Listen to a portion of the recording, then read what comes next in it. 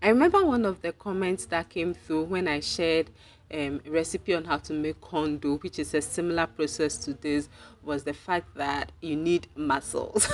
Someone commented that you need a muscle to be able to do this job. I think the person is right. Anyway, my name is Sianoki. Thank you so much for joining me. So in my previous video, I shared how you can make kenkey with millet dough, and it's just important for me to demonstrate how I achieved or how I got this millet dough. Because it's quite strange, you can't find millet dough on our local market. You can find cassava and corn dough, but no millet dough. And one thing you need to watch out for, beautiful people, when buying millet on our local market, is to check for stones. Okay, go to a source where you would not have to do a lot of work. On this day, I went to my trusted source, and the woman actually, when I went, they were cleaning it. Yeah, and she told me that after they sieve it and everything, she actually washes her millet before selling to her customers. But I needed mine, so I got mine. So you can see there's a lot of dirt in this. Okay, I honestly didn't expect this to be that dirty, else I'd have waited them for for them to clean it before going back to buy it. Anyway, make sure you are soaking this overnight, or you can actually soak this in the morning. Let's take like a day. You soak this in the morning, and evening around 5 p.m. you go and meal it. I'm saying 5 p.m. because in Ghana after 6 p.m. you are not allowed to meal. Okay, so note that. Now I inserted this clip to just demonstrate to you how I wash it. You have to wash it until it's clean. I mean, I had to put the device away and wash this dirty corn. And then usually when you soak it, then the grains become lighter and the stones become heavier, so they settle at the bottom. You have to take your time to gently take the millet off the stones. However, as I said, if you buy from a trusted source, you wouldn't have to go through all this wahala. So after cleaning it nicely, I take it to my commercial mill, and then mill this. Okay, if you are not in Ghana, I don't know, I think there are some places that they sell millet flour. You can just get your millet flour and go through this process.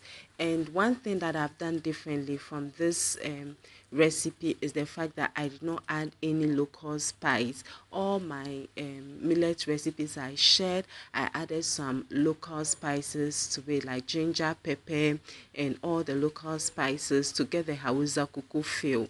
But this particular one, I didn't do that because I had an agenda. I knew I wanted to use this for kenkey, for banku, and other things that didn't really need some spice in there. So that is basically the difference. So when I bring it from the commercial mill, usually when you take your stuff to the commercial mill and you get it milled, it is very hot.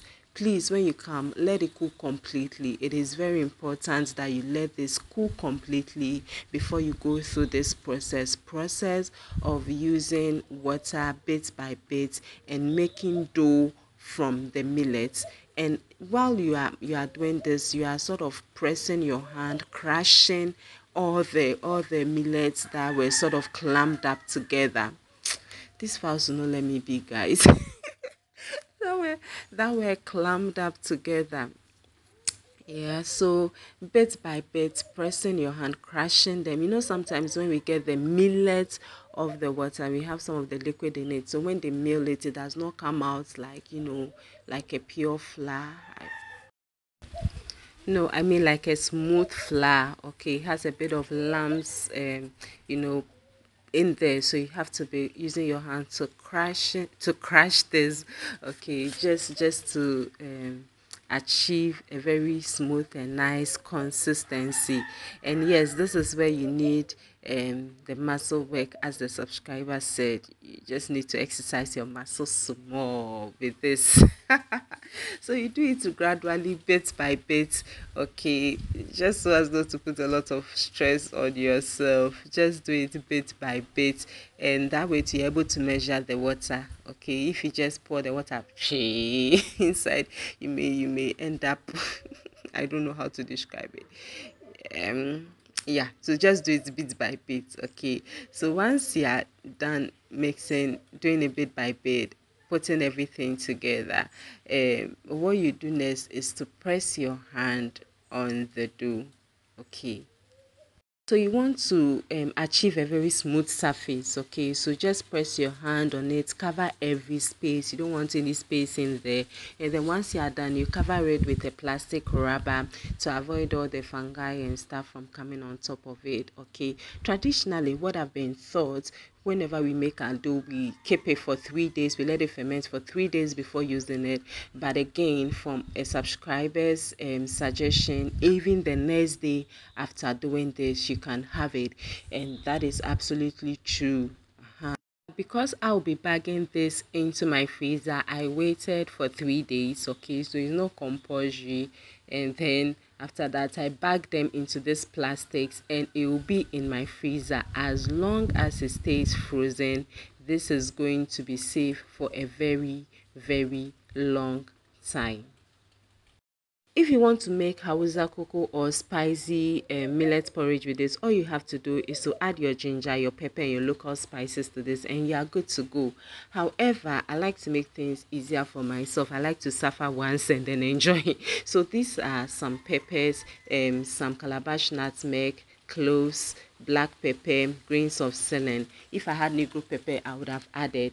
Okay, so I'm adding that to my dry blender. And my ginger, I just washed this ginger. I did not peel it at all. Peeling ginger is such a task. And I'm just fed up of these fowls in this neighborhood. I've paused the video a number of times, but I guess I have to just go with the noise in the background. Please forgive me. So I'm going to blend this, but when I blended this, I noticed it was too dry for my liking. So I'm adding some water to soften it up. Okay, so these are the spices that ideally, when I'm going to make my millet dough, I add before grinding them or before milling them. And what I'm coming to do is to put them in my ice cube containers. I'll cover with a cling film and put in the freezer. Alternatively, you can just wrap, also tie them in your plastic wrappers, okay, the sizes that you would want to have, so that as soon as you take one and it thaws, you just add to your millet dough and then use it. So once this is frozen, I'll just take it out, take everything out of the ice cube containers, and I wouldn't waste a lot of time. I'll just put it back into my plastics and keep it in my freezer. That way they'll be intact. Else, if it thaws, they'll just be stuck together and will make it easy anytime I wanted one or two to make a dish. So as simple as that, that is how I sometimes make life easy for myself, okay? So whenever I'm coming to make the hausa koko or spicy porridge, I just take one of these and add it to the millet dough, and then I'm good to go. I'll demonstrate that in another video because I wouldn't want this video to be too long. And on that note, I want to say thank you for watching. Thank you, together with all the fowls in my neighborhood, for coming through. Yes, please subscribe to the channel. Bye.